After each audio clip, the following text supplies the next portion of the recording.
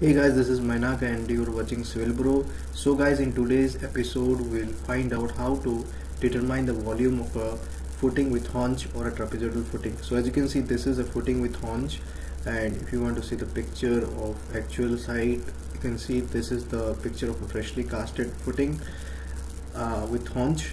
And basically this contains a portion. As you can see, this is a small d. So this is the bottom one is rectangular, so if you multiply by small d, we'll get the portion of the cube, or it can be rectangle as well, or a square. Having the depth multiplied or the small d multiplied, you will get the volume of this portion. So this portion is pretty easy, and the top portion it's almost like a frustum. So this portion or the haunch portion you have to add. So how to do that we will see in today's video using one example from this footing layout. So we'll take one particular footing here. So let's say we'll take the footing F1.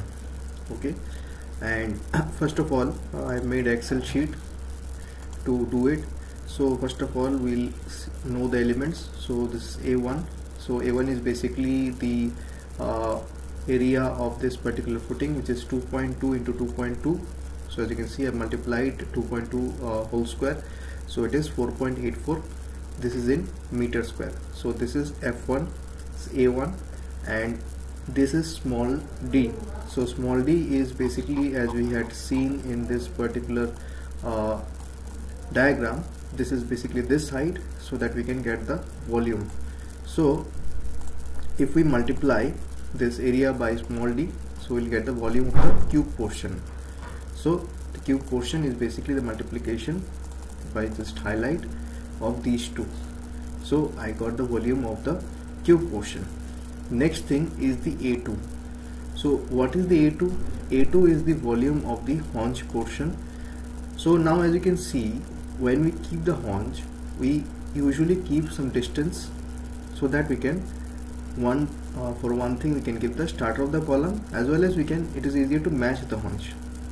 So suppose if a column is of size 300 to 300, we'll take a haunch size of 500 into 500, that is 100 mm extra on each side, so that we can give the shuttering materials properly and also make the column starter. So if we want to determine A2 here, which is the area of the portion of the haunch, that is the top portion, we have to know what is the column which has been used here. So in the foundation layout, as you can see, when we just move over to F1, this side, so it is the particular column here left to A on the second row.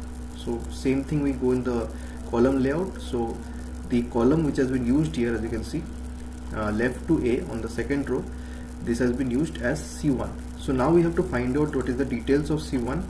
So C1 size, as you can see, it is 415 to 450. So once we know the size of C1, which is 415 to 450, so what we'll do, we will calculate it by adding 100 on both sides. So 450 plus 200, 100 on both sides, that is 200, so it is 650. So I have multiplied 0.65 into 0.65, which is the area of the haunch, that is A2. And next comes the H. So what is the H? H is basically capital D minus small d. So as you can see in this particular figure, to remind you, this is the capital D, the full height, and the small d is the height of the cube portion. So here in this particular details, we go back, and if we just see in the column details of this F1, as you can see, already we have calculated the cube portion 2.2 into 2.2. The capital D is 4 and the small d is 0.4 and the small d is 0.2. So it will be 0.4 minus 0.2, which I have done here, 0.4 minus the small d, which comes as 0.2. So now comes the volume of the haunch portion. So what is the formula for the volume of the haunch portion? It's h by 3. As you can see, it is h by 3.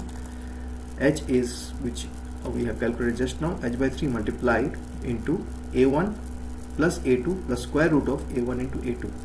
So this exactly I have done in this, that is h by 3 into A1 plus A2 plus square root of A1 A2.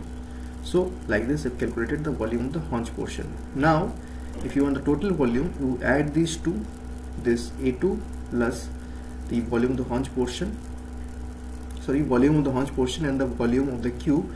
If we add these two portions, you'll get the total volume of the footing, that is the volume of F1 along with the haunch, it's 1.41.